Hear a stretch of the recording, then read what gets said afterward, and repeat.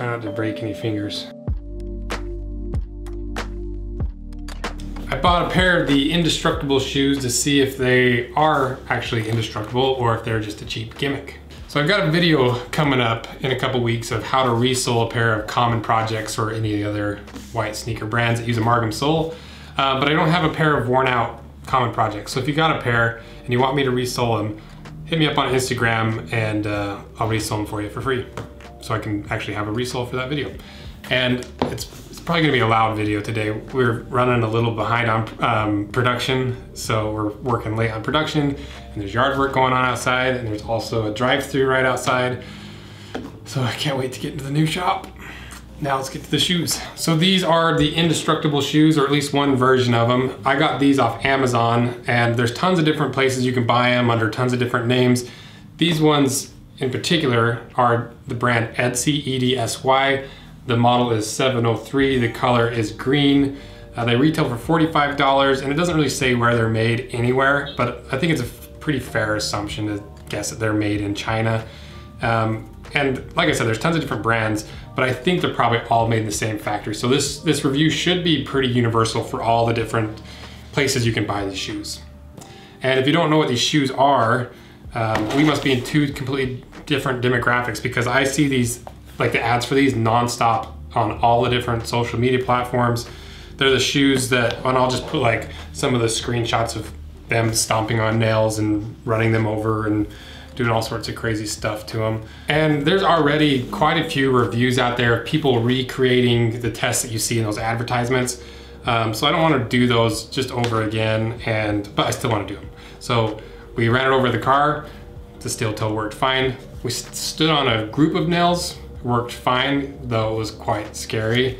They are twistable and bendable, and they do weigh less than a pound. And so instead of going really in depth into those, I wanted to try some different tests that maybe will give us a little bit more quantifiable data, though not the most scientific. It's still better than nothing. So there's two main things I want to get from this video. The first one is I want to see how these are built and how strongly they're built, or how well they're built.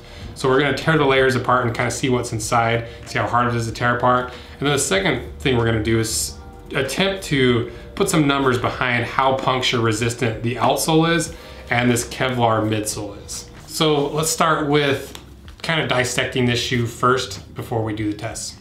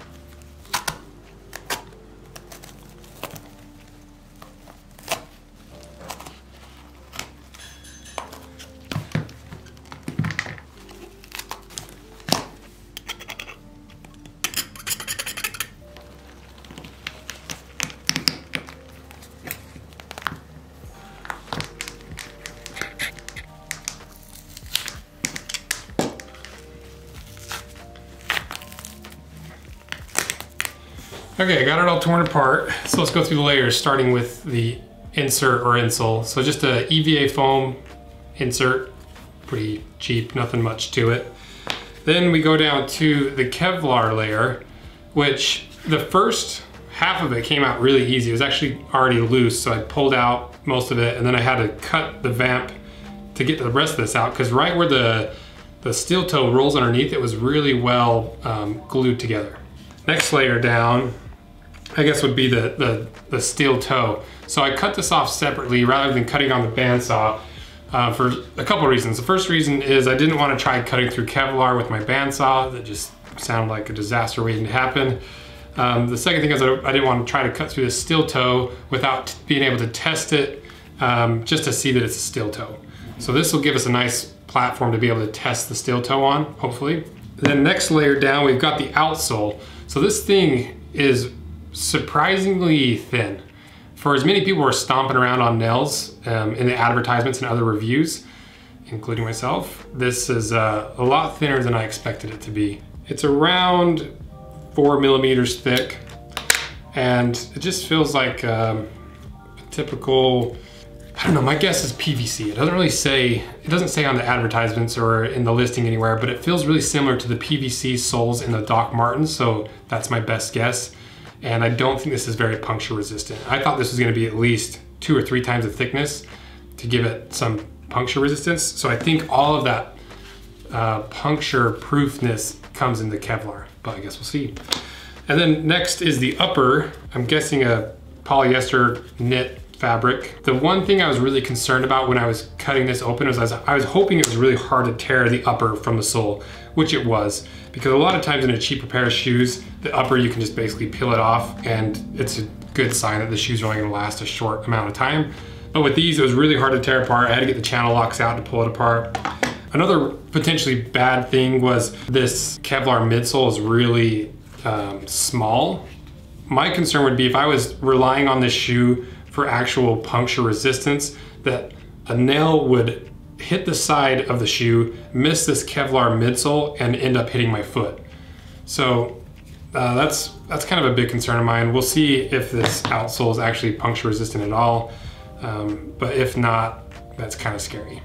And then I also want to take a durometer measurement on this outsole, and if I punctured in there, it comes to about 14 to 12 range, which is even softer than the Margam outsoles, which is probably not going to be great for puncture resistance. So now let's move to the puncture resistance tests that are going to be super scientific. And there is equipment out there that tests this, but it's super expensive, and I'm trying to get to a point where I can afford that equipment, because it'd be really cool to get some numbers on different aspects of shoes and boots and puncture resistance and strengths of materials. But until that point, we're just gonna have to kind of wing it. So for this test, I think I have an okay solution. So this is a coin ring kit where I should be able to cut a circular patch of whatever material I'm trying to puncture test, the Kevlar midsole and the outsole. So what this will allow us to do is put this inside of this and put the cap on top, which will press down on that swatch equally, hopefully, everywhere but the hole, so that when we put this die in here and put pressure on it, that swatch isn't gonna slip in. It should hold it pretty tight and give us a good measurement of how much force it takes to actually puncture through. Okay, after playing around with it for a little bit, I think I've got a test that's gonna work enough. Got a nail in a 2x4, but it's set deeper inside the 2x4. This 2x4 is hopefully gonna give us an equal, a more level and more distributed platform to hopefully push on this nail with equal force without bending it one way or the other. Okay, then we've got a couple guides here that are going to help prevent too much slop back and forth and hopefully give us as straight of a press as possible. Okay, now let me show you the testing setup. Okay, this is the testing apparatus, the testing setup, the testing jig. So 2-ton engine crane hooked up to a little crane scale. And then this is an early 1900s dental lathe, basically a grinder for dentists. It weighs 48 pounds. So in theory, and in previous tests, I can put this here, put the nail and the board underneath, slowly lower this, and see how much change there is in the weight, which will give us a rough estimate of how many pounds it takes to pierce through. All right, first test, we got this little circle of the outsole. Pop that into our rig here. Get it in there like that. Screw our top on. And make sure this one's really tight, because this one out of all of them has the most opportunity to stretch. Pop our guides in, line it up. Now attempt to guide this baby in. I'll try to guide it a little more from the top this time.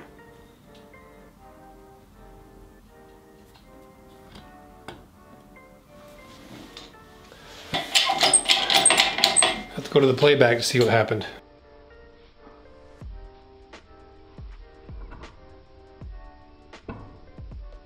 So after reviewing the playback footage. It looks like it takes just about all 48 of the pounds that we have available with the dental lathe. So that means we're gonna have a beefier setup for the Kevlar, I'm guessing. Okay, on to the Kevlar test. Get this popped in there with my setting tool. And I don't think this is gonna push through. So I got this 12-pound piece of steel that will give us at least a few more pounds. This is not gonna work, but it's worth a try. All right, here we go. Try not to break any fingers.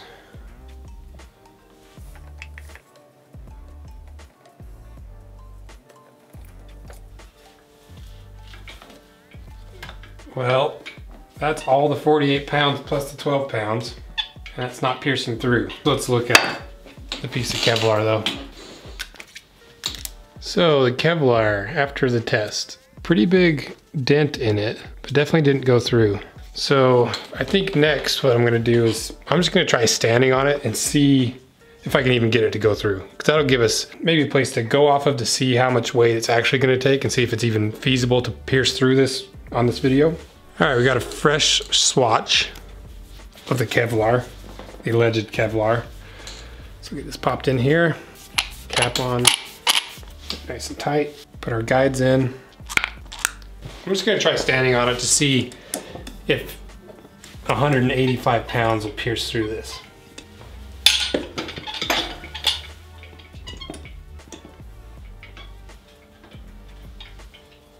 So that definitely went through. That was pretty close to all my weight.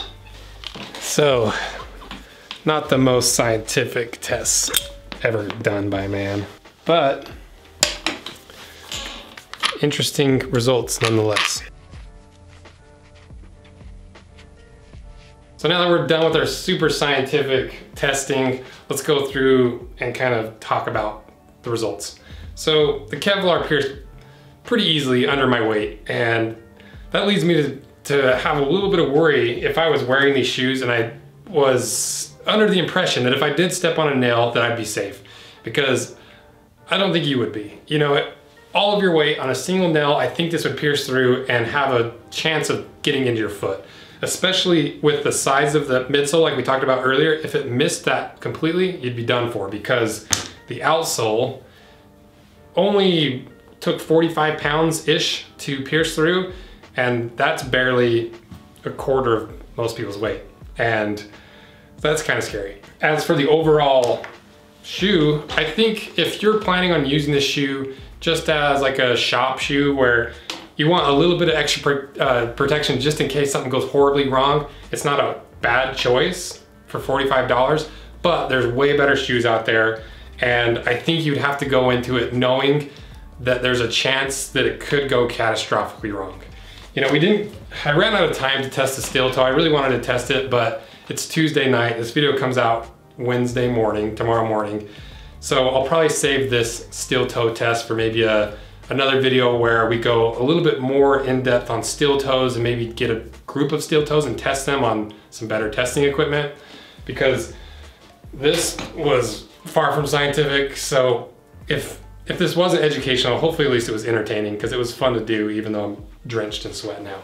And it makes me really want to get some real testing equipment. And after doing this, it kind of makes me think that's where the future of this video or this channel is gonna go, where I can hopefully get some real world testing equipment and take as much bias and take as much opinion out of these things, kind of like Project Farm does. If you guys ever seen that channel, I would love to do that style of video with some real world testing equipment and really settle some arguments and opinions and make them as scientific as possible. So if you enjoyed this, consider liking, subscribing, and commenting so that we can afford to get some real testing equipment. So thanks for everything you guys do. See ya.